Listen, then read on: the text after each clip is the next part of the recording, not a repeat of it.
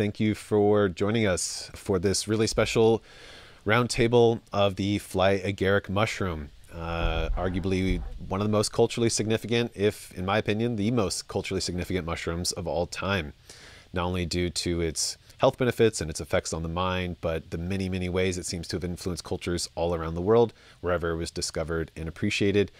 And today is a very special day to celebrate it, or as I will touch on briefly, I believe that this day relates somewhat directly and maybe indirectly to the mushroom itself. If you weren't aware, this is the 5-year anniversary of the release of my book, which came out in 2016. And I chose this day to release it for the reasons I'll get into in just a few minutes, essentially for the ways it relates to the Fly Agaric mushroom. Joining us tonight alongside myself is the main editor and one of the primary authors behind this incredible compendium that came out just a few months ago, and a couple other contributing authors that focuses on the Fly Agaric mushroom. If you didn't know, the Fly Agaric is our very famous red and white mushroom, whatever you want to call it, the Mario mushroom, the Christmas mushroom, Santa Claus mushroom, etc.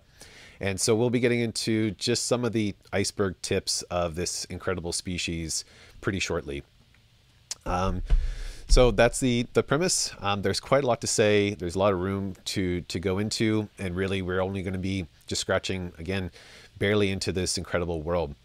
The flow for the evening is, after a short intro, we'll be each talking, the four of us, a little bit about our contributions to the book, how it came about, Kevin especially, the main compiler here, hopefully a bit more about why he went about putting together such an incredible work. And then not only will we have a little bit of Q&A between ourselves to discuss our shared interest in this topic, but at the end we'll open it up to you all to send emails to flyagaric@radicalmycology.com about really anything we talk about, and hopefully we'll get through a good number of those questions when we get there. So with all that said, let's just jump in and bring folks into the chat. Okay, thank you. My name is Kevin Feeney, and I edited the volume of Fly Agaric, which we'll be talking a little bit about this evening. And everyone here tonight are contributors to this book. I'll speak shortly a little bit about the book and how it came about. I'm also a teach in interdisciplinary studies, social sciences at Central Washington University in Washington State, and get to teach all sorts of interesting things to my students. So that's a little bit about me, and I'll pass it on to our next panelist. Yeah, Trent, if you want. Yeah, my name's Dr. Trent Austin, and I was trained as a internal medicine physician, and I own and operate urgent care centers. I became interested in mushrooms at a young age, but I've incorporated using natural products, including mushrooms, in my natural medicine practice, where I have private patients, and have seen wonderful results. And then I've been drawn the last few years toward the Fly Agaric, and have done some research, which is published and described in Kevin's book. Great. Okay, my name is Jason Salzman, and I am I'm from Colorado. Probably in the mycological world, my claim to fame is I'm the son of Dr. Emanuel Salzman, who was the founder of the Telluride Mushroom Festival. But having been in the family, I trailed along with him on many mushroom adventures, including this trip to Siberia to look for the mucomore mushroom, which is the Fly Agaric, and possibly used by shamans there, and possibly the inspiration for the hymns of the Rig Veda. Other than that, I helped run the Mushroom Festival in Telluride for many years. I was a past president of the Colorado Mycological Society. With Gary Linkoff, we wrote a little field guide to mushrooms of Telluride, a classic mushroom book. And I think that pretty much covers my mycological expertise. Great. Awesome. Well, yeah, we'll definitely dive into all those bits and pieces shortly, but just to keep the pace at a steady clip, I'll switch over and do a brief introduction to sort of how me and in many ways how I joined the book or got involved in it, sort of due to my relationship to the mushroom personally. So my contribution came about because in researching for my book, I learned about in passing, the connection between the Fly Agaric mushroom and a Celtic goddess known as Brigid. And when reading about her for the first time, it was news to me. I'm not necessarily well versed in that history, but it certainly stood out that this goddess, and through the writings of other people, other goddesses, it seems, and other deities have been connected to the Fly Agaric mushroom. So that stood out to me initially. It's something I mentioned briefly in my book, and for personal reasons, it was a relationship that continued to stick with me as I kept reading.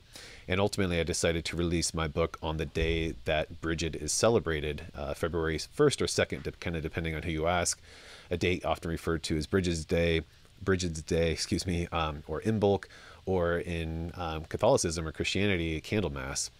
And that was just sort of a general, it felt right, felt like a good date to pick. And there was this sort of loose connection to my own history with the Irish family or Irish descent, Brigid being a more Irish Celtic revered goddess. Well, that was the starting place. And I also wrote a good bit and researched a good bit about the mushroom in my book. And when Kevin was starting to put together his book, he reached out to me as a person who seemed to know a bit about the mushroom and to see if I'd want to contribute something. And I offered a few different suggestions, and the one that we stuck with was following out this notion of the connection between the mushroom and Brigid. Even though I had come across sort of loose references here and there, and certainly other authors, some of whom are also in Kevin's book, have more sussed out the broader impacts or potential intersections to culture, this more narrow focus on Brigid had not really been explored. So I took it upon myself to gather as many resources as I could on her, and basically dove in. And really, as soon as I started reading about her myths and the symbolism attached to her, it became pretty clear that there was a strong correlation and pattern between the many stories, many symbols associated with her, and what other previous authors had connected to the mushroom and other deities. And, really, in essence, if we want to boil down a massive topic related to this mushroom, the way that I think about it is that traditional cultures around the world, in the old world, venerated the notion of fertility, whatever you want to think of that, the health of your crops, the health of your livestock, the health of your, partner, so that you could perpetuate life in all of its different ways. And that was celebrated and worshipped, for maybe lack of a better word, in a myriad of ways, and to ensure that life would continue. And I believe, as many have, other authors and great researchers have essentially convinced me through their work, that the Amanita was a great symbol of fertility for a number of reasons, which is really much more than we can get into tonight. And so with that assumption really going into looking at Brigid and that sort of lens painting my bias, I guess, I started to wonder, were these relationships with her potentially mycologically inspired, and had that connection been overlooked by anthropologists and even her own followers or contemporary followers who might not have a mycological awareness, as most people unfortunately don't. And so going into that and again applying sort of the knowledge and connections these prior researchers had paved and laid out and argued for, I basically put two and two together in many respects, looking at all this history of Brigid, all these really incredible symbols and stories, and saying, is this a mycological metaphor or a mushroom metaphor, if you will, for the Fly Agaric?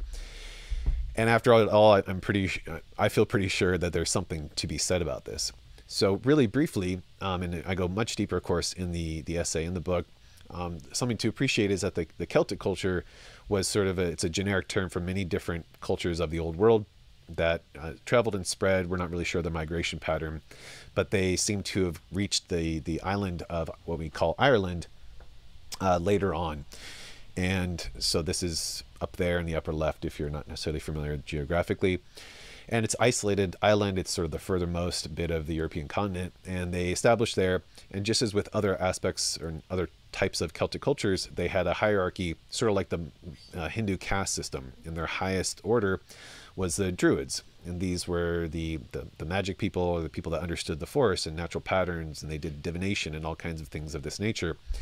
And there's unfortunately very little that we know about them. They never wrote anything down, even though they were literate.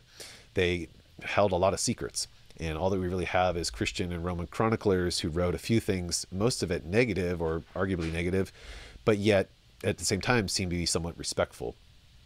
One thing that stands out in that history and in those few, recorded histories is that they seem to revere mistletoe, which is quite interesting. Mistletoe is a hemiparasitic plant that grows inside of the branches, typically up in the branches of other trees. It's a shrub and rarely grows on oak. And as we understand it, when the Druids would encounter mistletoe growing in oak, they would harvest it in a very ceremonial way and process it to make a sort of potion or some sort of substance that would increase fertility in animals. So if we boil that down, what's important to note is that mistletoe is now considered fairly toxic. So what that means to me is that the Druids, for some reason, very knowledgeable of their forests, they celebrated oaks. Oaks were their most special tree. They paid great attention to this kind of rare plant that would occasionally grow inside of it, and it was so important to them that they would harvest it in a very special way and make a very special medicine to, again, perpetuate life and bring it into their practices. So then the question, having that awareness, I have to wonder, well, did they celebrate other unusual things that might have occurred near their special oaks?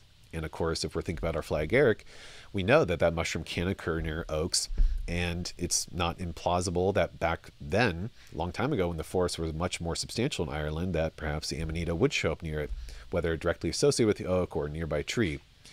So we have to wonder if these magico philosophers, as they were known, revered everything in their groves, their oak groves, and especially the sort of crazy looking mushroom when it appeared at the bottom of their special tree, and they learned over time how to process it to get rid of its toxins and make something special out of it, just as they had with mistletoe.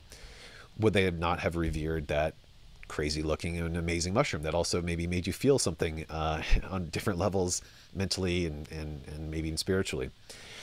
I have to wonder about that, and I would have to really think that they probably figured something out along the way. And whether they even figured it out or inherited it from a prior tradition, from people they traded with, through the Celtic migrations, or even from all the way from India or Beringia up in Siberia, where we have some better documentation and other researchers talking about the Amanita popping up. It's where did this knowledge start? How did it move around? We don't know. Again, I have to sort of wonder, and maybe just if I had to be blunt and put some money down, it seems to me that there was an awareness of this mushroom throughout the old world, and it was celebrated for any number of reasons. And so, here's a diagram. We have the mistletoe and the tree and the Amanita below. Could that have occurred on a given day, and would that have given the Druids pause? So how this ties back to Brigid was the patron saint of the Druids, and really one that they celebrated. She was a goddess of health and healing and creation and the many arts, from brewing to smithing to music. And really a lot of her attributes could be seen as outcomes of consuming the Amanita. You could consume other substances, but there's so much to this fiery goddess with a red head and red hair, as we kind of see in the mushroom itself, that again, there's symbolic correlations, and there's actually much more sort of visual symbolic correlations that I go into in the essay. But she's associated with bringing life back from the winter. So right now during Imbolc, we're sort of midway between the winter solstice and the spring equinox, and that's what Imbolc is, or Bridges Day. And she was the saint who would bring that life back really from the depths of winter. And people would do all kinds of things, and even still today, there's different traditions to try to bring in Brigid's spirit and see little messages she might have left for you, and ways to sort of divine the future. And that practice has actually been sort of morphed into what we now think of as Groundhog's Day, where a groundhog prophesizes the future of the weather. That's, in my opinion, really an outgrowth of this more ancient tradition working with Brigid.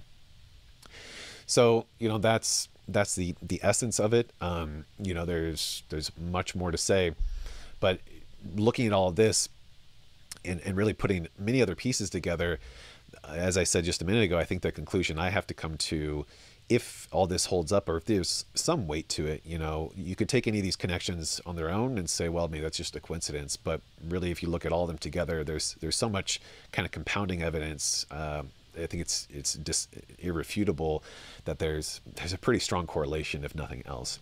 What I find most fascinating, and what I'd love to talk to the other folks about, is just this notion that, have we just forgotten? Has it been sort of, whether or not written out of history or just never well recorded, that this mushroom was actually a major part of whether fertility rites, the celebration of the seasons. There's different ways to celebrate the return of life and earth and warmth and things, or was it really central to some really intense rituals? There's been books written about that go into really explicit detail that the mushroom was central to things of this nature.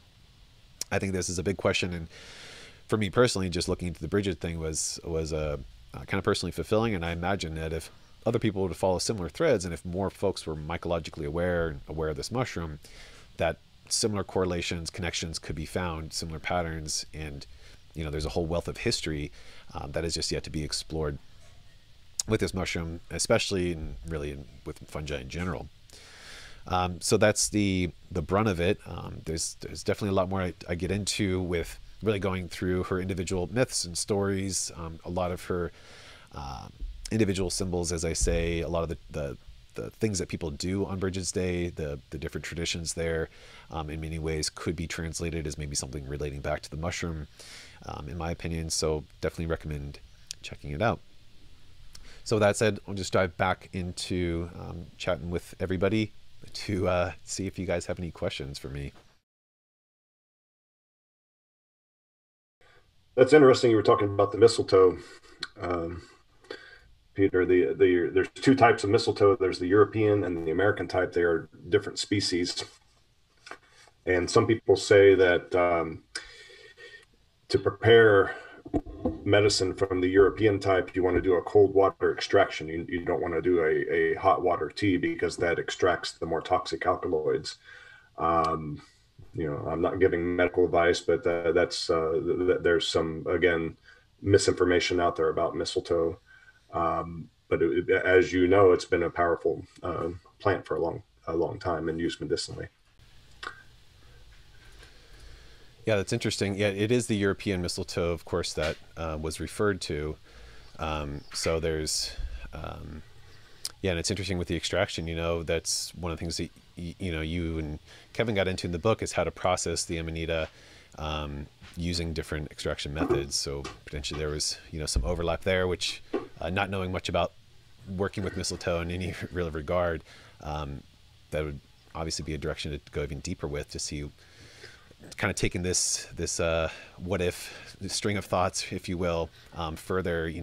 How incredible would it be, or sort of coincidental or whatnot, that if a similar way to process mistletoe overlap with some of the ways you might want to process the Fly Agaric. Right.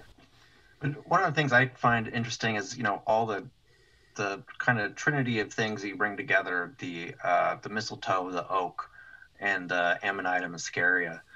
And I think particularly that connection between the oak and the mushroom is significant. And in one of the chapters by Giorgio Samarini, he talks about looking at the archaeological evidence, and he promotes this idea of the killer details, right? These details that are so distinct that it leaves no other kind of interpretation available. And so I think when we look at things like folklore, we need to look for similar sorts of things, and in this sense, you probably need to look at kind of stacking details. So looking at those mycorrhizal relationships, I think can be one of those important details that starts to lead down a particular path. And there's all sorts of theories and hypotheses about mushrooms out there, and explaining this or that, or being at the root of this or that. But if one wanted to distinguish between the muscaria or the psychoactive amanitas and the psilocybes or psilocybes, looking at that connection with the trees would be one way to make that distinction. Of course, there's lots of other details you'd want too, but I find that the oak mushroom and mistletoe connection an interesting one, and I'd be curious to see kind of more investigations going down that path. So I thought that was an interesting element of your work. Think that would be possible to get that investigation happening? I mean, I'm a curious type. I mean, just, you know, Trent pointing that out, I wasn't even aware of that. I wasn't aware that there were any type of contemporary discussion around processing mistletoe. I mean, obviously I know of it as a holiday thing that you kiss under, which kind of ties back to this fertility thing. You know, maybe it's a watered down version of a fertility rite that, you know, is much more historic. Working with mistletoe is something I suggest and sort of vaguely suggest in the book.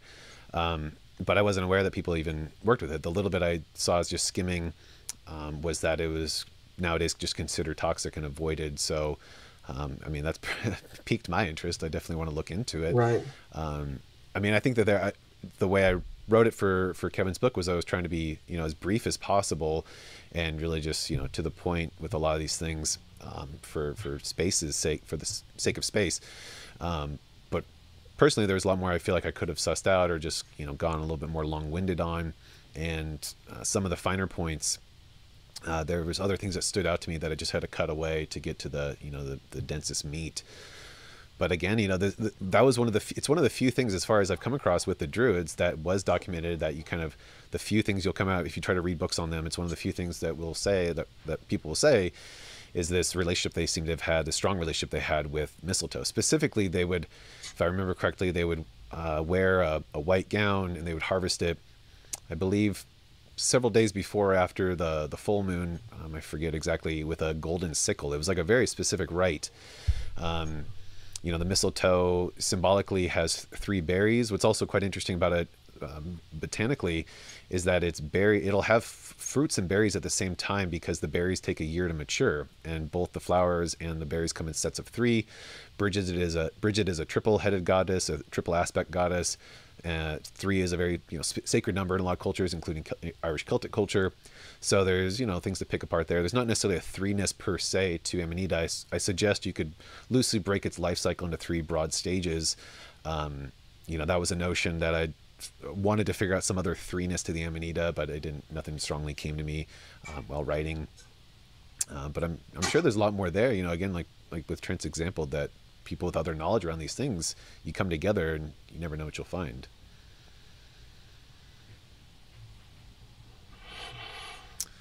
Cool. Well, you know, again, the audience, everybody, you're welcome to send questions if you want to ask me about that towards the end. Fly Agaric at radicalmycology.com. That's for this talk. But otherwise, we'll just switch over to Kevin, who will go a good bit more, I'm sure, broad scope into the book and the mushroom. Well, to start, I'd like to just start by thanking Peter for putting this panel together, giving us all an opportunity to share some of our thoughts and research, and also to congratulate Peter on the 5-year anniversary of his book, Radical Mycology, which is quite the tome and quite an accomplishment to reach this milestone. And so I just want to talk a little bit about the background of the volume, Fly Agaric, and how it came about. And essentially the kind of impetus behind it was the desire to develop the book that I really always wanted to have on this mushroom and on this subject in particular. So my own personal interests in this mushroom go back to when I was a teenager and kind of found out about this around the age of 14 or 15, and was really fascinated by all aspects of the mushroom. Really, you have this kind of brilliant mushroom that's familiar from, you know, things like Fantasia and children's fairy tales and Super Mario Brothers and all these things that you know, emerged from my own childhood, and then to find out that it has these hallucinatory and other properties. at the time, it also appeared to me that it would probably be easier for me to find and identify than its psilocybe counterparts. So I pretty much read everything I could find out about it. And at that time, in the early to mid 90s, there really wasn't a lot of great information. There was a lot of mixed information. And of course, there continues to be a lot of kind of mixed information with people having pretty strong opinions on this mushroom. So one of the things I wanted to do was to create something that would address a lot of the kind of myths and misunderstandings, and also really kind of dive into a lot of the different aspects of this mushroom that are underexplored. So at that time, it was kind of difficult to come by information. I had found, several specimens when I was younger, but kind of the lack of information and understanding about it made me pretty hesitant to experiment with it. There's a lot of negative information, a lot of warnings out there. So I had a long time interest, and then about 12 years ago or so, I started really investigating more in depth. And I wanted to understand the variety of experiences and results that people had after consuming this mushroom. Because there was lots of fantastic stories about things that people experienced, particularly from the old Siberian travelers and explorers, of things they witnessed amongst the mushroom-using people of that region, and even kind of reports online. But there are also reports of people becoming violently ill. And it occurred to me that some of these differences and effects may have something to do with how the mushroom is prepared. So I started investigating this, and the internet was a big help in investigating this. When I was a teenager, the internet was still kind of in its infancy, and there wasn't a lot of information there, and any information that was there, with your AOL dial-up, it would take 10 minutes to load the page, and so it kind of wasn't a very efficient method of investigation. But so about 12 years ago, I did this study using a lot of anecdotal reports. I relied heavily on the Vaults of Erowid, which is a great website that has information about a variety of plants and substances with psychoactive properties, and looked at some other areas for information too, and developed a database of approximately 500 reports of people having ingested this mushroom. And one of the things that I found was we had known, and I believe R. Gordon Wasson, who's kind of the father of ethnomycology, and certainly a pivotal figure in investigations of historical and cultural importance of Amanita muscaria. We knew that the drying or dehydrating of the mushroom was an important step in preparation, and we see this culturally practiced among Siberian peoples that use this mushroom. And from a pharmacological standpoint, that the dehydration process converts ibutenic acid, which is one of the primary compounds in the mushroom, into muscimol, which is a more highly potent and less toxic compound.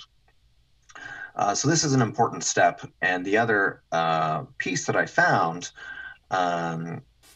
was that there were significantly different results for people that then went on to make a tea or a decoction out of the dried mushrooms. and saw that there was a significant drop in the number of people that experienced nausea and vomiting and other negative effects associated with this mushroom. So this was all kind of very interesting things, and started to kind of open some doors to figure out, okay, so people are having wildly different experiences and results with this mushroom, and a lot of it comes down to preparation. People were preparing and consuming the mushroom in a multitude of different ways. Some of them were clearly unsuccessful and not good. For example, people that consumed mushroom fresh often tended to become violently ill. And interestingly, among some of the tribal groups in Siberia, they consider the fresh mushroom to be poisonous. So they have to dry it before it becomes something that they can consume either medicinally or in shamanic ceremonies.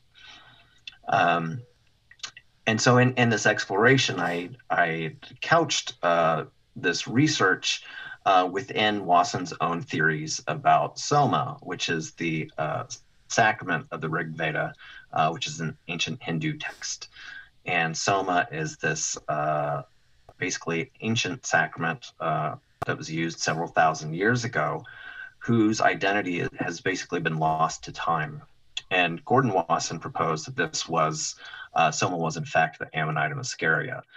And while his theory has come into contention, he puts forth a fairly compelling case. And so I wanted to follow up on his work.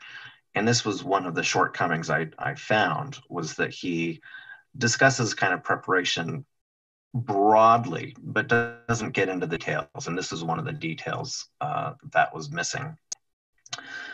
And this kind of leads me into another story to eventually introduce one of our other panelists. I had this study published back in 2010, outlining my results and explaining the importance of these results to the identification of Soma. And a few years after that, I got a call from Trent Austin, who's one of our panelists this evening, and he started asking me some questions and sharing some information about research he'd been doing into Lactobacillus. And I'll let him elaborate on this a little bit further, but this was something that hadn't occurred to me, but this is one of the bacteria that exists in unpasteurized milk. And Soma is commonly described in the hymns of the Rig Veda as being mixed with milk. And so this was kind of this, aha moment to really look at this new factor and look at how blending a decoction of Amanita muscaria with raw unpasteurized milk, are there potential pharmacological changes that are brought about by the blending of these two substances? And so that's ended up being the basis for an investigation and a chapter that Trent and I co-wrote for the book, which I think is quite compelling and fascinating. So in any event, I think that's a little bit of a story of how it kind of came about. And just to reach a little bit further out, one of the things that I had long been disappointed by was a lack of compelling and interesting writing on the Amanita muscaria mushroom. Clark Heinrich, of course, had published a very interesting book, Magic Mushrooms and Religion and Alchemy, I think about 20 years ago. But since that time, there hadn't been a lot of really kind of elaborate investigations. There are things here and there, and some are a little bit more interesting than others. but a lot of kind of the theorizing and hypothesizing just wasn't quite as compelling as the things put forth by Wasson. So I wanted to produce a volume that kind of touched on a lot of the kind of scientific research that had been going on, because there was stuff kind of being published academically that wasn't really reaching these other kind of investigations or reaching the public. And there are also a number of good obscure articles that were written, 20, 30 years ago now, that people just didn't have access to, that were wonderfully well written, had great information. And one of those was a couple articles written by Jason Salzman and his parents, and Gary Linkoff wrote a couple wonderful pieces about their trip to Kamchatka. And there were several other compelling pieces that had been written that were just out of print. And, you'd have to go on eBay and spend $20, $30, $40, $50 to purchase, one of these articles if you could find them. So I wanted to bring some of the stuff out of the woodwork and kind of repackage it and represent it, and also combine it with a lot of new research, including the work that Peter did for this volume. So I think I feel good about how things turned out, and I hope people will take a look at the book. And I think there's a lot to offer there, and it really does span sort of every possible facet of investigation you could think of that you would want to explore regarding this mushroom.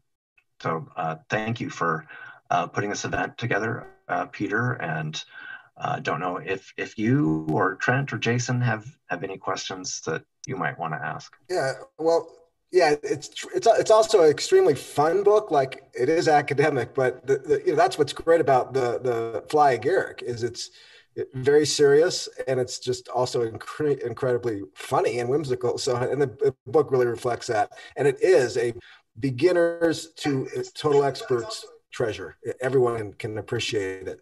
But yeah, one question I have is, why don't you think Wasson thought about the preparations more than he did?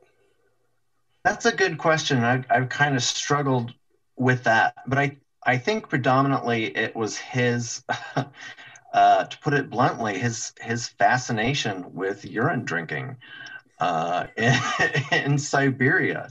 I think he just, he came across this, and I think he just couldn't get over it. So he got stuck on it? Like, he thought that was the way? Because wasn't it partly that was a secondary? It was sort of the best way to have it was not through the urine, or was it? Well, that was his contention, was that the ultimate and final filter for processing soma was the human body. So he had this idea that, the priests or whoever is conducting the ceremony would ingest the mushroom, and then what they urinated would be consumed by the rest of the group participating in the ceremony. But if that were the case, the best goes to the urine. I mean, to the priest, right? So it would be the ultimate. The filter would be like for the lesser. Oh, well, so I think he believed that there was something about the process of, the concoction going through the human body, that there were some, pharmacological changes that happened that may filtered out the toxic components, so that when it came out, you had a beverage that wasn't going to lead to, violent bouts of illness, that it was going to be kind of this pure kind of ecstasy producing, compound. And of course, the ebotenic acid, and to a lesser extent muscimol, which are the two inebriating compounds, are both present in the urine. Muscarine is also a minor compound in the mushroom, and I don't know if that is also present in the urine or not. If it is, then it would still, produce toxic effects. But what what appears to happen is that it does go through the urine, but it's less potent, right? Because there's less of it there than what is initially consumed. And the urine can actually be recycled, 3 or 4 times. So 3 or 4 people can consume it, and you will still have inebriating urine after the 3rd or 4th person. But it'll be, weaker each time. And I think the problem with his hypothesis or this part of it is that there just wasn't really the evidence there in the hymns or any of the historical evidence that we have to suggest that this is something that was done. I think the interesting bit was that there was the ethnographic evidence, right? So we could see this practice among Siberian people. Of course, psilocin and mescaline are also passed through the urine. So people that use, psilocybe mushrooms or mescaline-containing cacti like San Pedro or peyote could also be doing this urine recycling, but they don't. That's kind of an interesting question. Why do they do this in Siberia, but this never was, this was never practiced with other plants in other parts of the world? But I just think the evidence wasn't there to support that, and I think he kind of got blinded by his fascination with this practice. And I think, when I got that call from Trent talking about lactobacillus and looking at the results that Trent got from his analyses, it was just so much more compelling. And of course, the evidence for there's so many hymns that talk about the blending of soma with milk or with curds and things like that. So I think he just got hung up and just couldn't get past that piece of it. Gordon Wasson makes a very compelling case for the Amanita muscaria as the identity for the soma. And his book lays it out. We don't really have time to go into all of those reasons, but it falls apart at that when you go and say, okay, you've made a very interesting theory. Now let's test it, and you go and eat the dried mushroom, and it doesn't result in an ecstatic experience. And so he had to find some other way. He knew he was so close. He knew he was right, but he just couldn't quite fit it together. He missed one key component. Yeah, and I think that's one of the reasons he was later criticized, is that he never had, he never had an ecstatic experience consuming the mushroom. He even, he made tea and he did other things like that, and it just kind of always past his fingertips. And so that's one of the things he's been criticized for, but and that's part of the kind of volatility of the mushroom. But I believe that a little bit of that uncertainty and volatility is addressed by the correct preparation techniques. Yeah, I think for the audience, I think my mic might have been muted when we came back, but just as you keep saying, and maybe we can transition now to a little bit more on Trent's end of this piece with the lactic acid, lactobacillus species.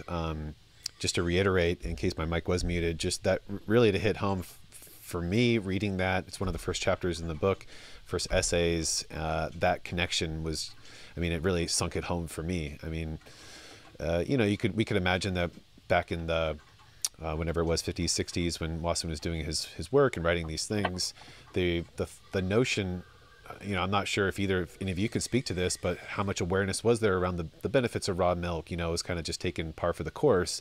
Raw milk was probably much more normal. I'm not sure how early on pasteurization became so much more prevalent, in contemporary dairies and things. But nowadays, it made a lot of sense to me because, there's a contemporary resurgence in raw milk because of these living organisms. And, you know, he just might not have had that awareness because it was either so obvious, or just discussion around the benefits and the living organisms and the benefits of lactic acid wasn't as discussed. You know, but when I read it for the first time, it just made so much sense, because of course that's how the milk was prepared. And just after a few days, these bacteria flourished. The milk goes sour, but it was still consumed, and it was, you know, you used it because it was still fine. It just tasted different than what we think about today.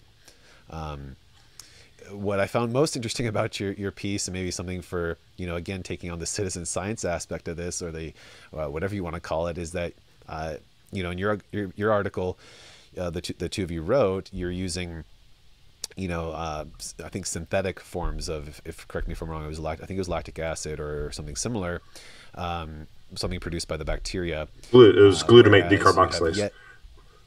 Oh, okay, sorry. So, but you've yet to actually work with the raw milk in real time, and so that's certainly, you know, room for exploration there for the audience. Yeah, and if I'd be happy to launch into, you know, the work I did. I know I said I didn't have any slides to share, but actually I found some that I think would be perfect if we can find a way to do a screen share when that time comes. But yeah, so I started with the Amanita muscaria was a mushroom that I found growing around my house in Indiana, and I've always I started. My mushroom interest began at age 6. My parents took me out in the woods to go morel hunting. And I fondly remember those times with my parents to walking through the woods, the birds singing, the sun shining through the leaves, and just, it was like a magical Easter egg hunt. And it's something that I've always been drawn to. And then, you know, a few years ago, I found under the pine trees at our home a you know, Amanita muscaria, and I knew there was something very special about that mushroom, and it led me down you know, a path of research to begin to investigate you know, what this was.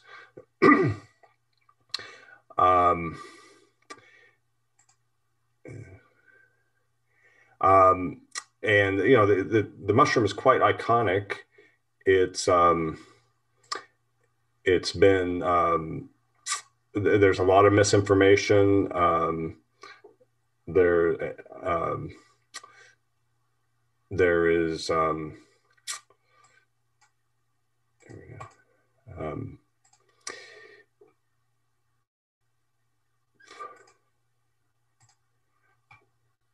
We have the screen here. So essentially, the Wasson made a very compelling argument that this soma was the Amanita muscaria. So what is soma? Soma was long used by the ancient Vedics as a religious sacrament. It was a plant extract. It was sacrificed to the fire, but it was also consumed by the Vedic priests. The Vedic peoples migrated into India about 3,500 years ago, and they created the oldest manuscript, the oldest religious manuscript known to man, called the Rig Veda. And these are hymns that were sung while performing the soma fire rituals. These hymns are quite hypnotic, and there are some YouTube examples, and we may get to hear them later, but they are passed down through the priestly lineage orally, and they were involved in the ritual preparation and consumption of soma. Soma to the ancient Vedics was a plant, it was a drink, and it was also worthy of worship as a god. What did soma do? Well, we know from the ancient Rig Veda that it was there are a number of hymns that describe soma, and it was universally praised. Healing better than any physician. It knit the joints, increased intellect, bringer of strength, bringer of joy and bliss. And here's an example of just a few of the hymns, verses. We have drunk Soma and become immortal. We have attained the light the gods discovered. When you hear that, it makes you want to find out what Soma is and get some. Our maladies have lost their strength and vanished. Soma has risen in us, exceedingly mighty. We have come to where men prolong existence. And it goes on and on. These gladdening juice, which gives them joy. So it's very intriguing. And I just couldn't let it go. I had to find out, everything I could. Is this, especially once I read about Gordon Wasson's experience and so forth.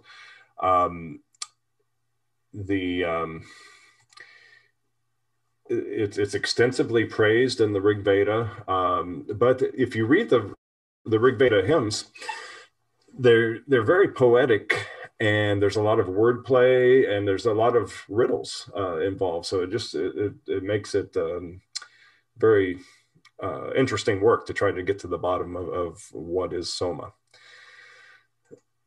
So unfortunately, although the Soma was used for thousands of years in these religious rituals, evidently the Vedics lost access to the Soma plant due to their migration or climate changes. We don't know, and for some reason now the knowledge is lost. They put so many riddles in the in the hymns that they didn't quite come out and say what it was. So there are a few clues, and this is just a brief summary of Gordon Wasson's explanation of what Soma was. It was described as hardy, which is a red or yellow. There's no leaves, roots, or branches. It was brought out by rain. In the mountain, it had 1,000 eyes, compared to a mace. And, if you look at it was considered not born, 1 foot. So if you look at a picture of the Amanita muscaria, it has a mace-like shape. It's got these little dots all over it that could be 1,000 eyes. It has 1 foot. There's just too many coincidences for this to be ignored. And Gordon Wasson saw this, and he, proposed that Amanita muscaria was Soma. So the plant matched the description in the Rig Veda. But Gordon Wasson lost credibility when people went out and ingested fresh Amanita muscaria. They had bad things happen to them. Nausea, vomiting, diarrhea, profuse sweating, hypersalivation.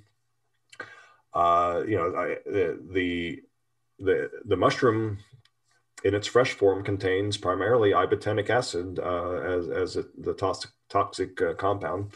Ibotenic acid is it's an excitatory neurotoxin. It can cause some ill effects. The human body can tolerate small amounts. We actually have glutamate decarboxylase in our body, and we can convert a little bit of the ibotenic acid to muscimol. But if you exceed a certain threshold, you can become ill from it.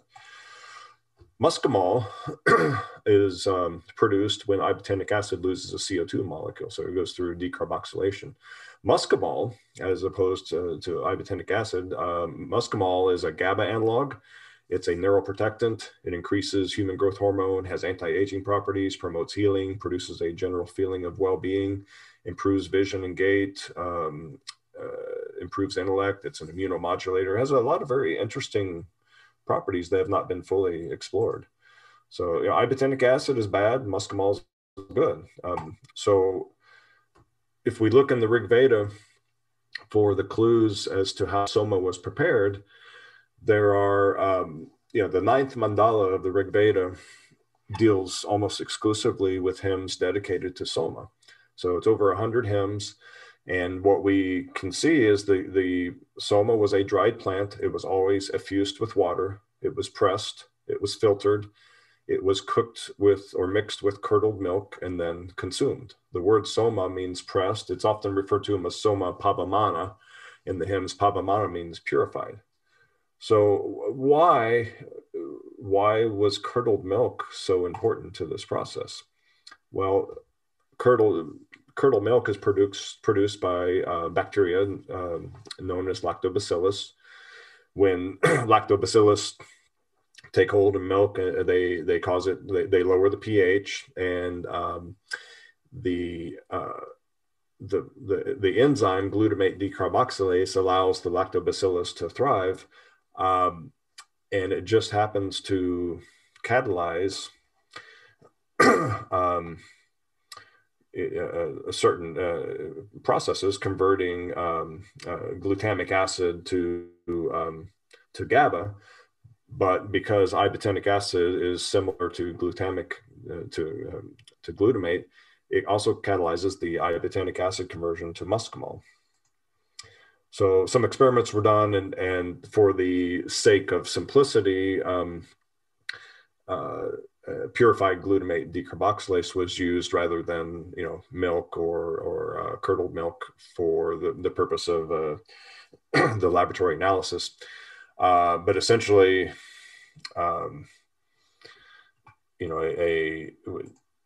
by adding the glutamate decarboxylase to a water extract of Amanita muscaria, we were able to get excellent conversion of the ibotenic acid to muscimol.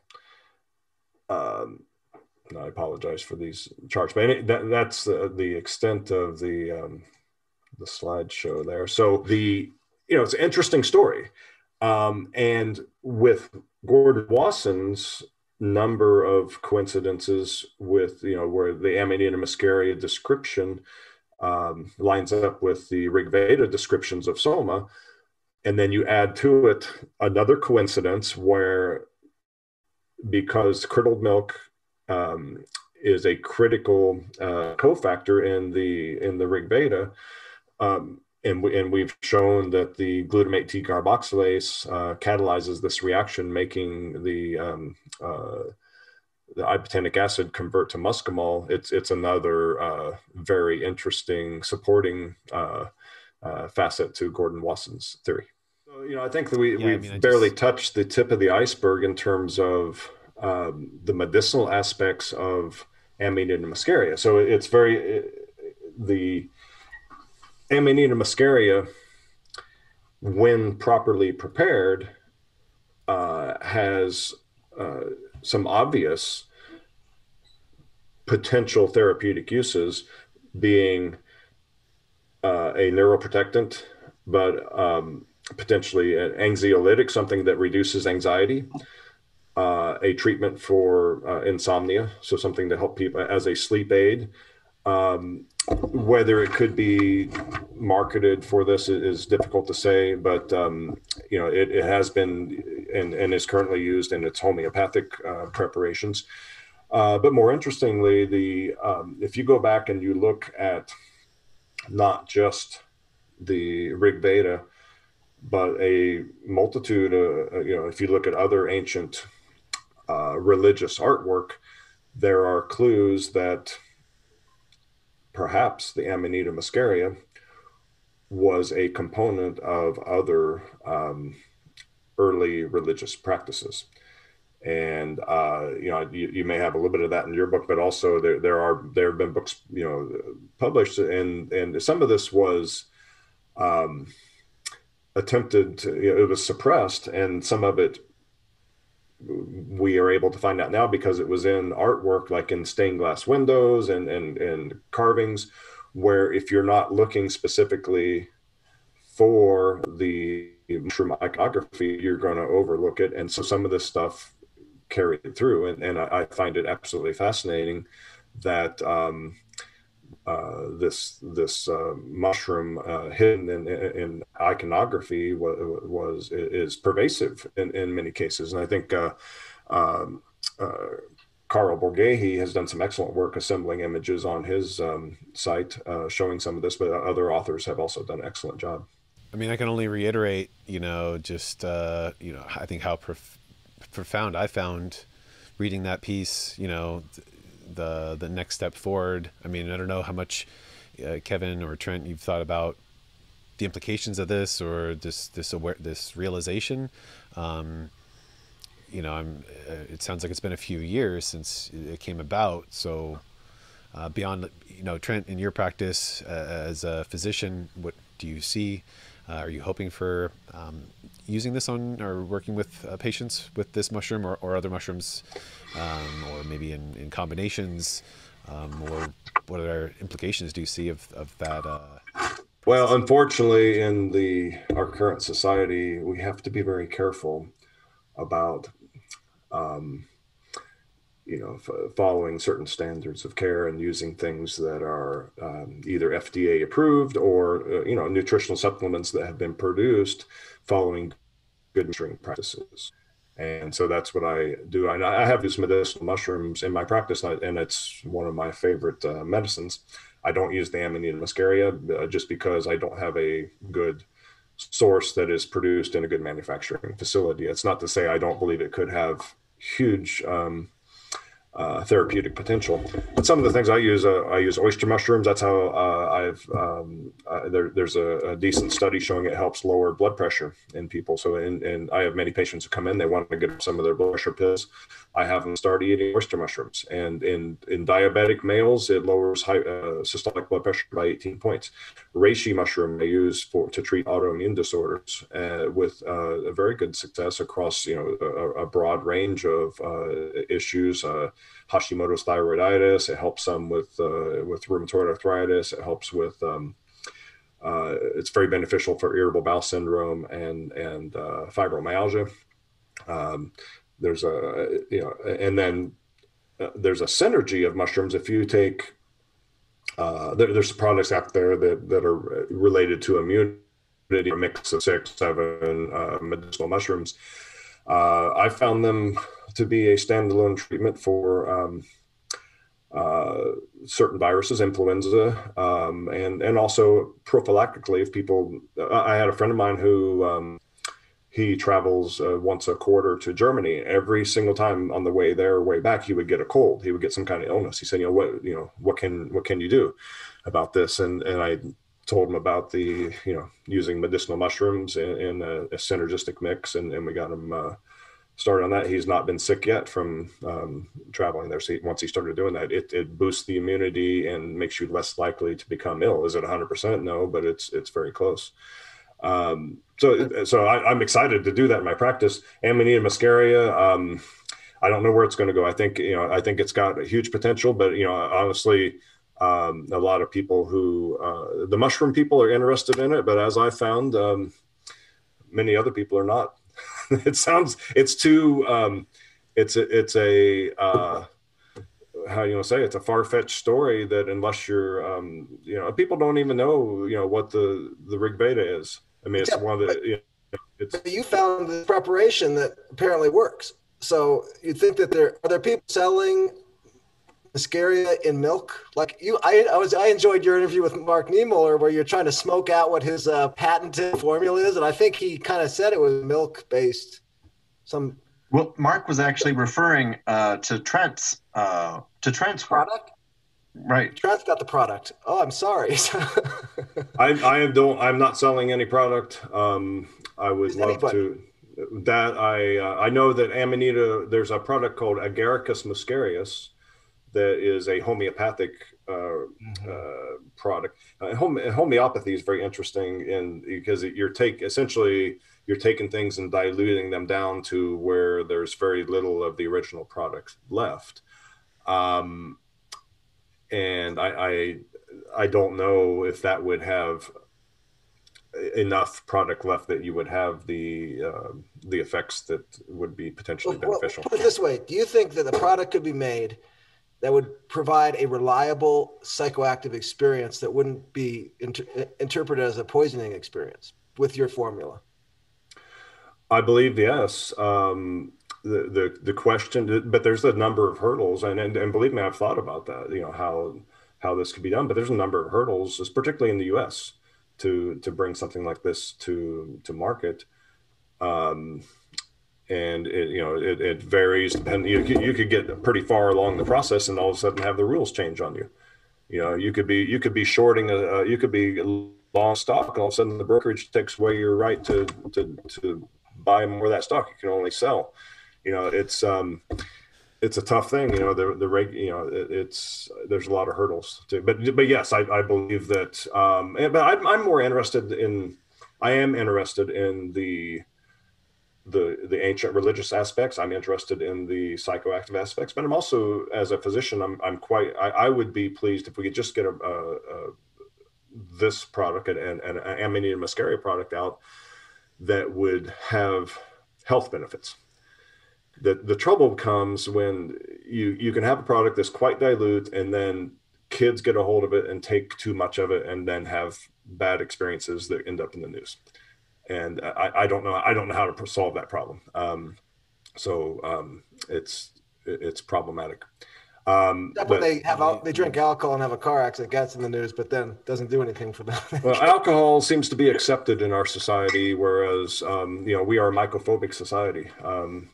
And there's a lot of disinformation out there on Amanita muscaria, and I hope I haven't contributed to that. But I hope I've been able to peel away some of the misinformation and just try to seek the truth about this iconic mushroom.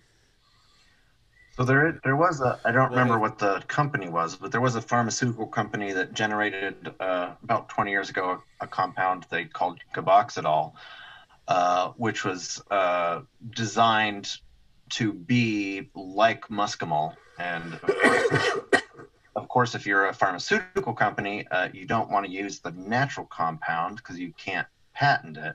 So you create something that's like that compound, and you run tests, you can patent it, you can make a lot of money. So they were investigating it in several areas. One of them was in treatment of insomnia, and then they finally discontinued it because they found that the participants in their studies, they liked the effects too much.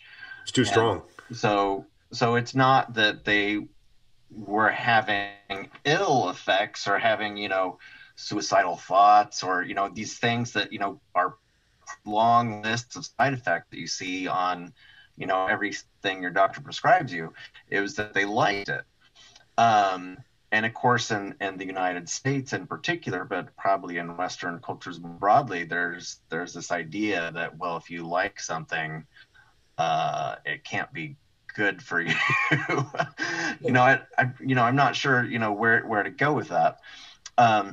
But there is a Canadian company currently called Psyched Wellness that is working on developing a tincture, so a natural product based on the mushroom, and looking at taking that to market. The rules and things in Canada are a little bit different, and they're looking at, there aren't any compounds in mushroom that are currently illicit. Of course, in the United States, we pretty much treat anything as illicit if it causes some sort of psychoactive effect, and people take it for that purpose. So that'll be something to watch for, that could be a potential product that comes to market in the next couple of years based on this mushroom. But there's a lot of questions, and there's a lot of research on other compounds, psilocybin, ketamine, ibogaine, other things. So this is kind of a rich area of research right now, and I'll be curious to see where these things go, and if some of these products are able to make it to market, and what that looks like. Great. Well, just for I think we could go down even this piece of the rabbit hole so much further, but just for the sake of time, we'll switch gears as I'm trying to steer the ship a little bit over to Jason to hear a bit about your experience with the mushroom, and then perhaps with the questions we've been getting, we'll come back to some of the pharmacology and stuff as well. So I'll be brief just so we can get into the discussion, there's just so much to talk about. But my experience with the mushroom started, as a hunter for porcini. And porcini in Colorado grows at high altitudes, which is exactly the same place as this Amanita muscaria, the Fly Agaric, grows. In fact, they grow together. So because this Fly Agaric is red and beautiful and bright, you look for that when you're hunting for this 5-star edible gourmet porcini. And that, as a little kid, also hunting with my family and loving mushroom hunting, it was what I was looking for to lead me to the other mushroom. And so it was really fun, as time went on, when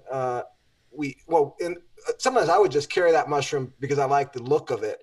And one time, even in our mountains, I was carrying it down, and there was Russian, Eastern European mushroom hunters who saw me carrying it and said, get rid of that. They practically accosted me because they thought it was so dangerous. And that is a common phenomenon in Russia, in Eastern Europe, where they love mushrooms. They hate this mushroom. And that carries over into Siberia, where I'll talk about in a minute, the Koryak indigenous people love this mushroom, but the conquerors, the Russians, hated it.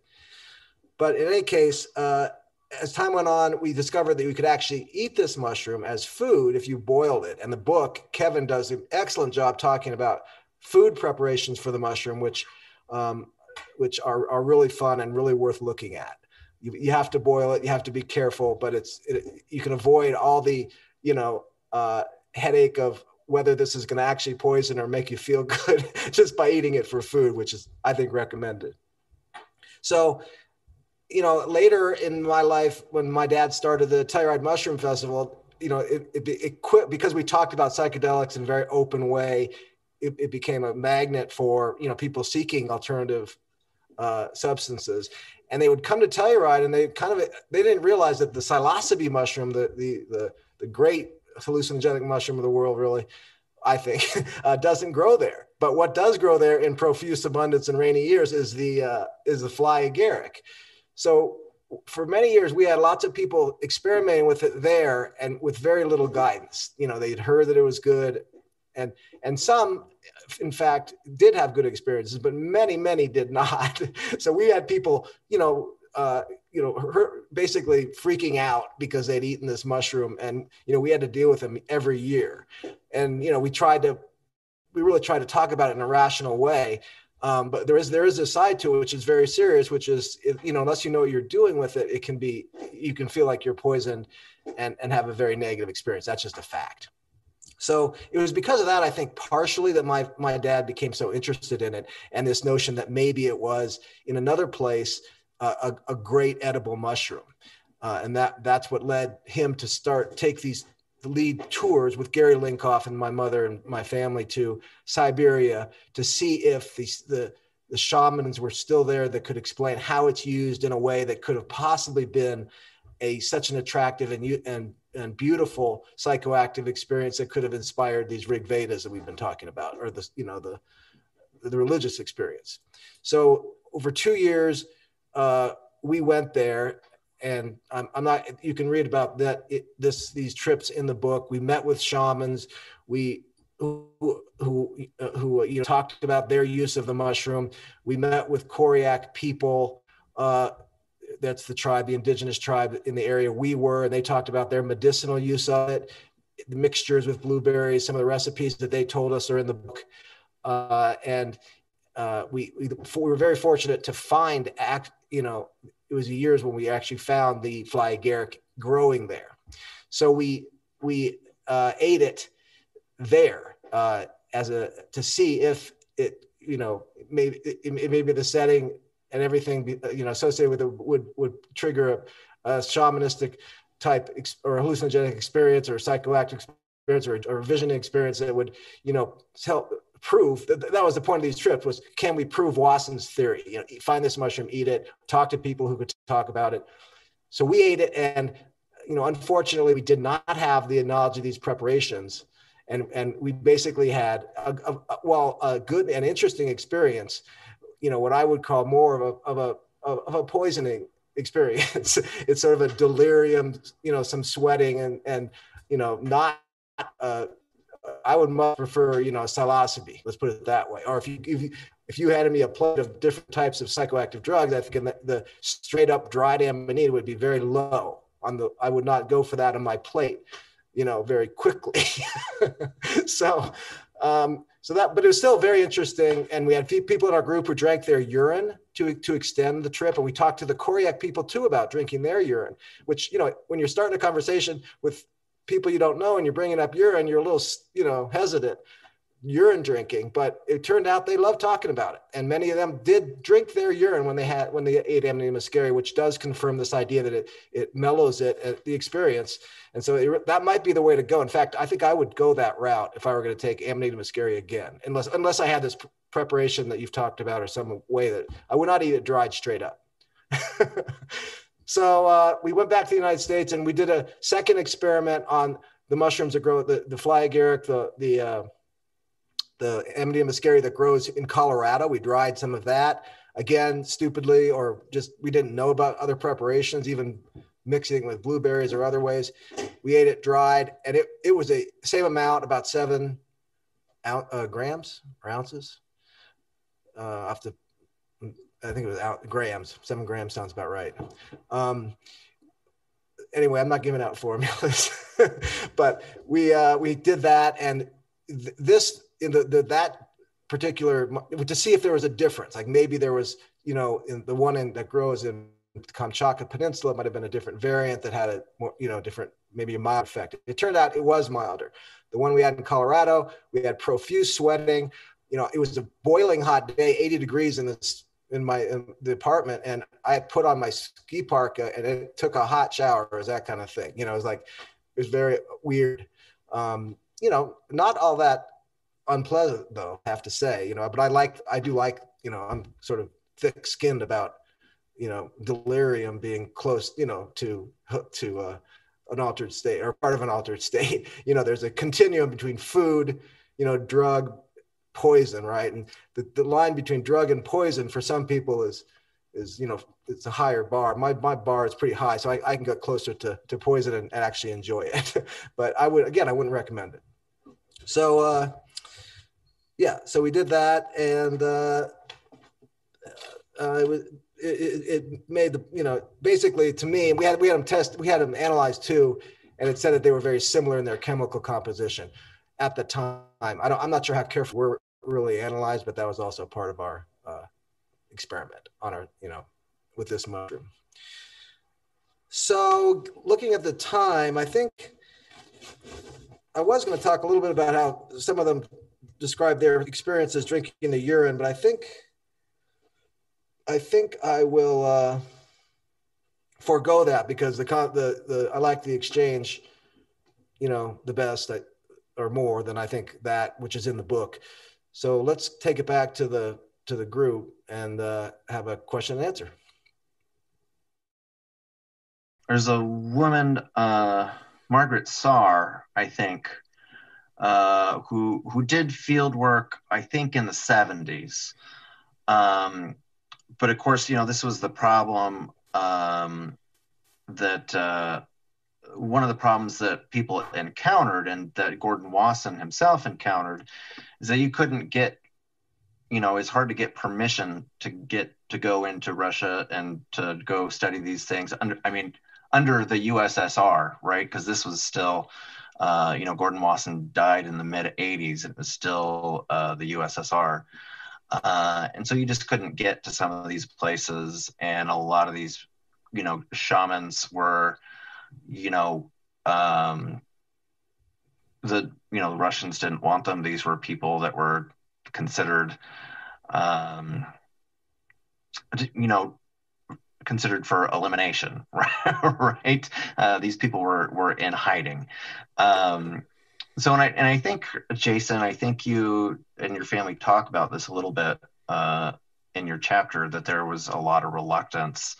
So I don't know, maybe you can talk a little bit more about maybe impressions you had of Tatiana Urkachan, the Evan shaman that you met, and she seemed to want to share a lot of information with you, but was also just kind of held back just enough that it was kind of unclear exactly who she was and what she knew. No, it's true. It was very bizarre. And I think understandable. The Russians really, had a full-fledged assault on the shamans. They were murdered, tortured, put in jail. So there's understandable reluctance, not just by the shamans to talk about it, but the Koryaks generally who are using it as more as tonic. So, to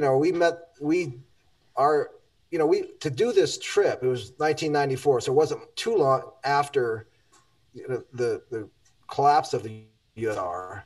And it's I don't know when the first tour started going to Siberia after the fall. It was, even later than the fall of some of the rest of the country. So, we were really pleased to be able to go, and they certainly are. We organized a trip through Russian guides who were trying to, start tourism to Siberia and Russia.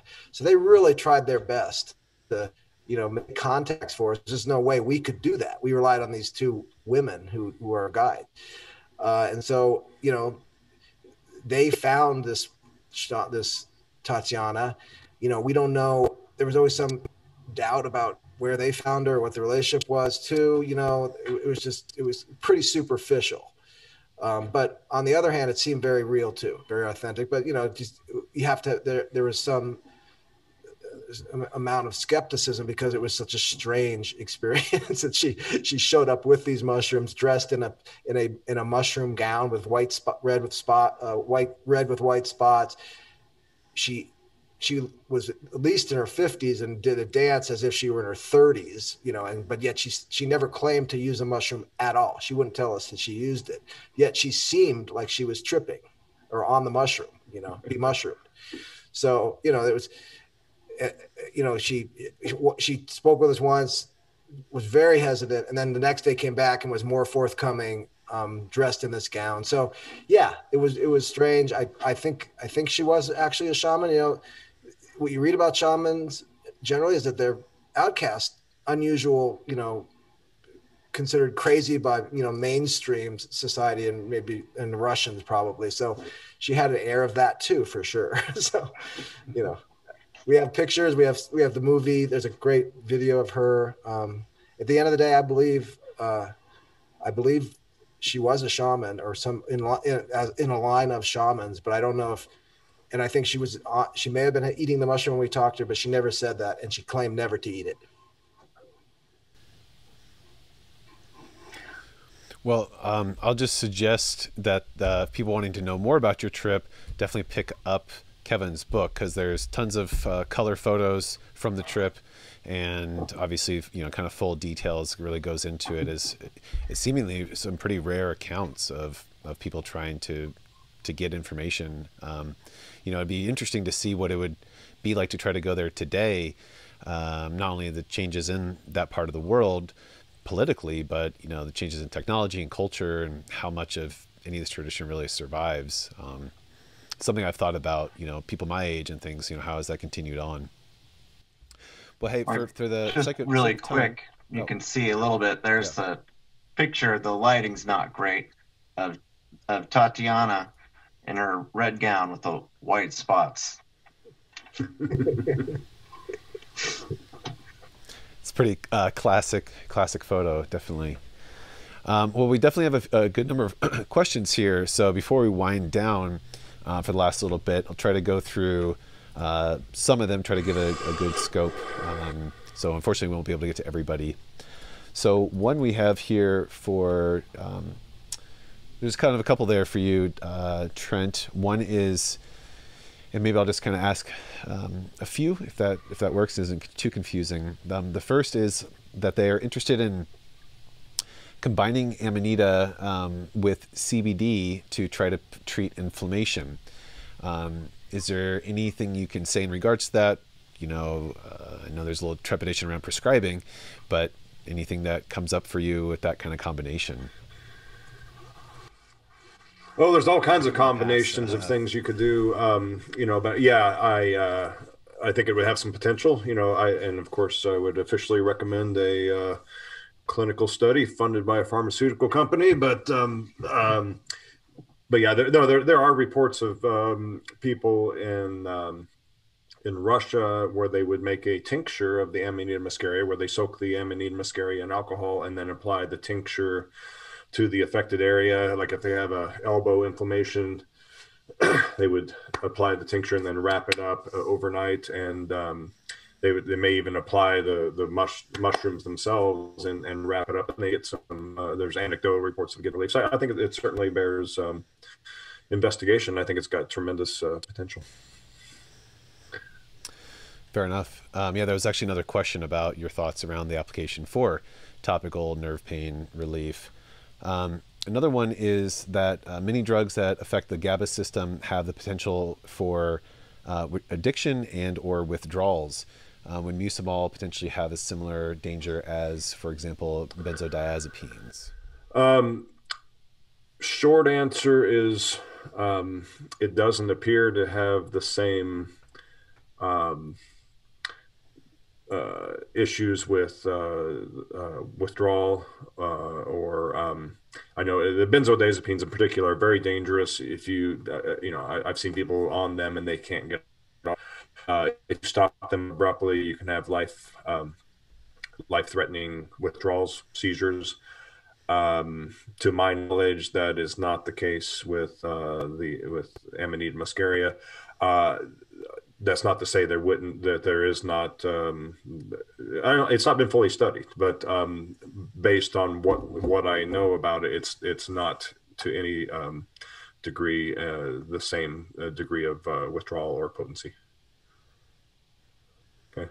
Yeah. So I mean, obviously, just lots of research still needs to be done with this mushroom. I could jump in there really quickly. I did a short study for the book on the therapeutic applications of the mushroom, and it's a small study, so it's really just kind of getting a peek into potential therapeutic applications, and really a much broader study would be necessary to confirm anything. But several people that participated had addiction issues. Several had addiction to benzodiazepines. And so the muscimol activates, the same area, the GABA system. It has the anxiolytic, the anti-anxiety effects. It has other effects like that.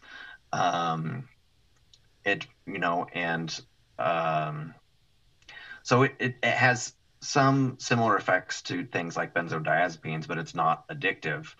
And so there's some suggestion that it could be helpful in people tapering off and quitting benzodiazepines.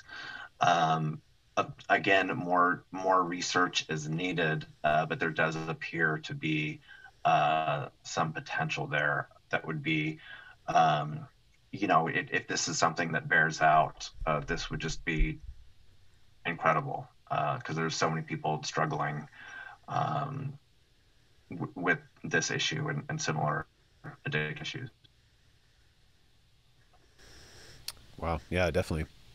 So another question, kind of pretty different topic, but I think one that is, if I remember, pretty well addressed in the book, more targeted for you, Kevin, which is that because we now recognize Amanita muscaria to be a pretty complex of subspecies, how might that influence our thinking about the historical impacts on, say, Siberian cultures versus Irish Celts or Indian cultures? Would the different species that we now categorize or subvarieties, subspecies, have different constituency? Of course, we don't know what it was like 1,000-something years ago, but what might you say about those differences, or be able to say? I think that's a great question, and I think that's one of the things that that Jason and his group were interested in finding out, and comparing the Siberian specimens with the Colorado specimens. So, every year we learn more about, this species and the varieties and subspecies. And at least anecdotally speaking, there doesn't seem to be significant differences in the different muscaria varieties. One of the things that's been popular in the ethnobotanical market is people selling the, Siberian strain, or they've got the, other strains. And or coming from certain geographic locations. Of course, there's no way to verify that, the vendors have gotten their product from these locations. But if they are, authentically from these different locations, the reports that come from the use of different muscaria varieties from different parts of the world don't appear to suggest a lot of variation in potency. There is a natural variation. People can find differences in potency within a single patch of Fly Agaric, so it does. It's something that merits caution, but there doesn't appear to be any particular variety that exceeds kind of that natural level of variation. So really, if you were looking for something more potent, you would look in the pantheroid species, like Amanita muscaria or the American version of that mushroom.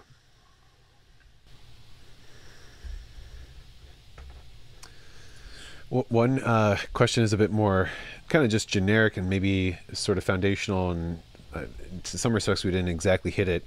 So to help out folks that are new to the mushroom is, again, without prescribing recipes per se, what might any of you summarize as the more common ways to prepare the mushroom?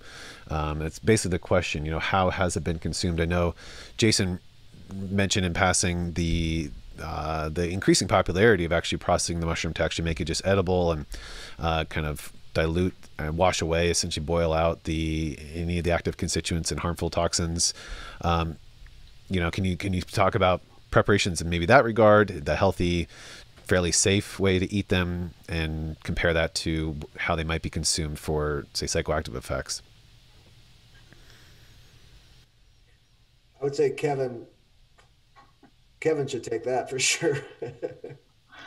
Well, there is a chapter on kind of the culinary use and aspects of this mushroom, including a look at the kind of nutritional profile and an outline of how you can prepare it as an edible. And it's a very tasty mushroom.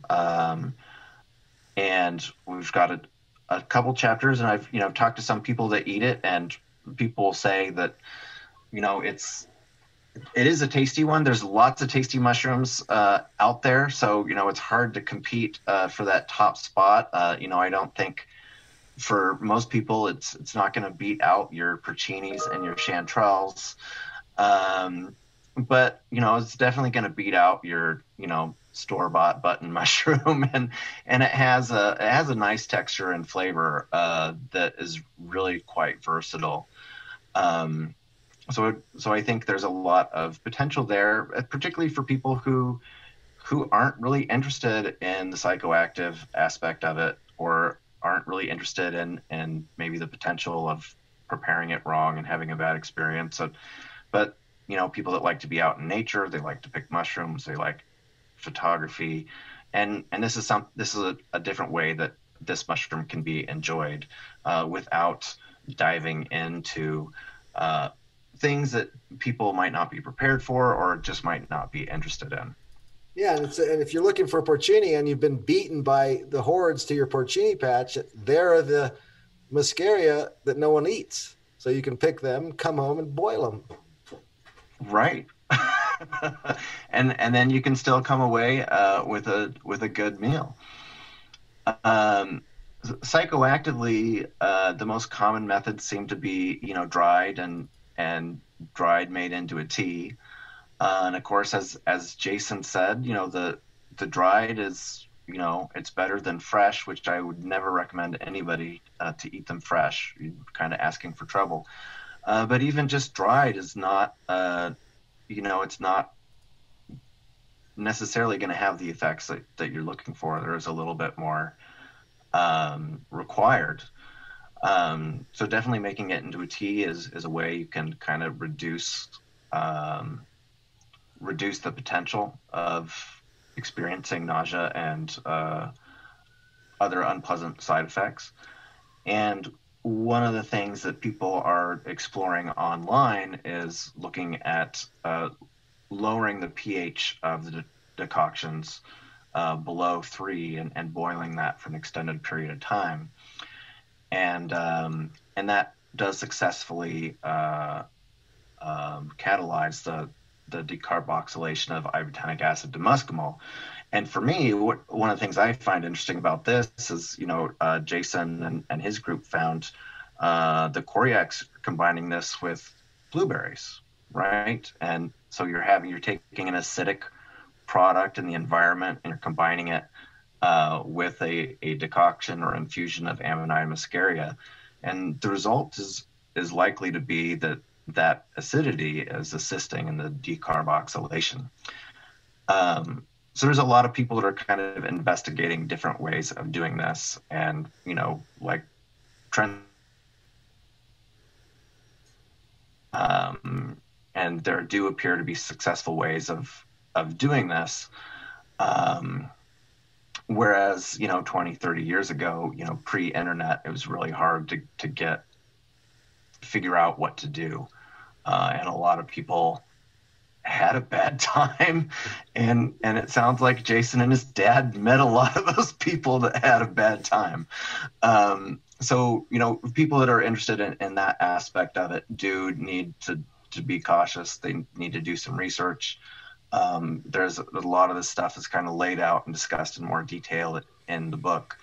But there are ways to deal with and eliminate or reduce the likelihood of having some of these negative features of the experience.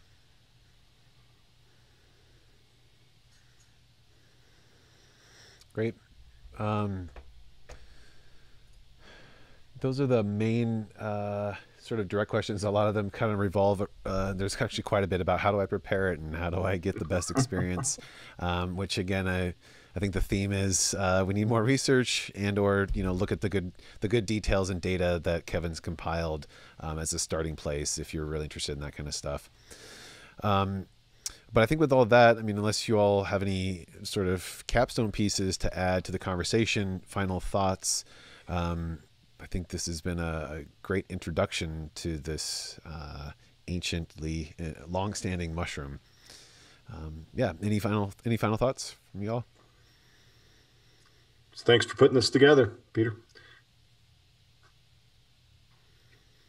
Great. Well, yeah, my pleasure.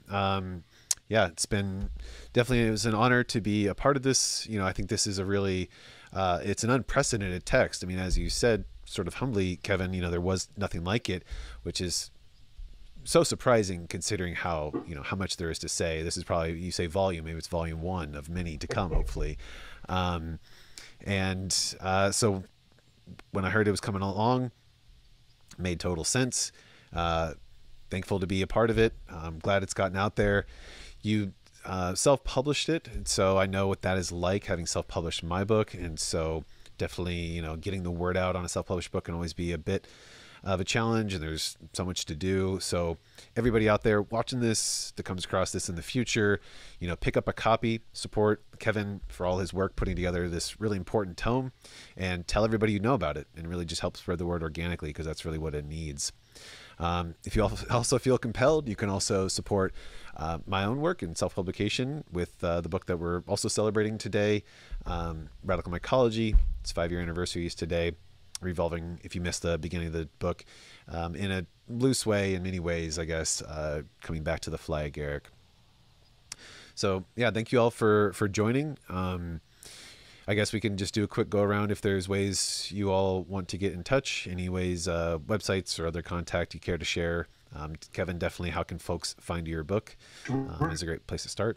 Sure. Well, I would just like to start by thanking Peter for putting this together, and also thanking Jason and Trent for being here and sharing your knowledge and experiences. And it's wonderful to be able to share a platform with each of you and be able to talk, even though it's not in person, to be able to have a conversation. And I'm hoping, maybe meet some of you or meet some of the viewers at a future radical mycology convergence in Portland. For myself, I'm still working at getting a website together, so that's on my to-do list. There is a Facebook page for Fly Agaric Press, which just kind of shares information about the book, about different podcasts, events like this. I'll be sharing other details about the book there as well, so if people are interested, they can look there. And when a website does go up, it'll be announced there. So that's the best place to look. But for now, the moment. people can order the book through Amazon, I believe, or other places as well. Yes, it's available through online retailers like Amazon and Barnes and Noble, and Peter's website, Radical Mycology, should be carrying the book soon. And I, of course, would encourage you to support people like Peter over, say, Jeff Bezos. But it is available at various online retailers. Great. Yeah, well, thank you all for joining. Jason, Trent, I don't know if there's things you'd like to point people towards to learn more about what you have going on in the world. Well, I used to have a YouTube channel. I guess I still do. But my channel has been censored so much, I quit posting. So, but if you want to check out some of my older work, they're still censoring some of that. Dr. Mushroom Natural Healing. So I got censored for talking about dangerous topics like elderberry syrup. It's very dangerous. And so, but also, I do telemedicine, natural consultations for people. I like a challenge, and people can reach me to do a telehealth visit. At the website AccuDoc urgentcare.com. Like I said, I operate urgent care centers, but I also see patients out of my offices, and I do telehealth for patients all across the country for diabetes and hypertension, but also I like a challenge. So if you got something unusual, I'll take a crack at it and see if we can come up with something. Okay. AccuDocUrgentCare.com. Thank you. People can reach me through the Colorado Times Recorder. That's my platform that I run here in Denver. You can submit opinion pieces about any topic, uncensored, but we mostly focus on politics. I'm a political journalist. But there's a lot of politics in mushrooms, and there's a lot more than mushrooms to mushrooms, right? That's the beauty of mushrooms. Absolutely. Well, I think that's a great way to end it. A lot more to mushrooms than mushrooms. Bumper sticker. Well, thank you all for joining, the three of you and everyone watching now or in the future. Really a special topic. Kind of can't say enough about this mushroom. So hopefully maybe we can do something similar in the future in some form. So thanks, everybody. Thanks to all of you, and catch you in the next one. Thank you.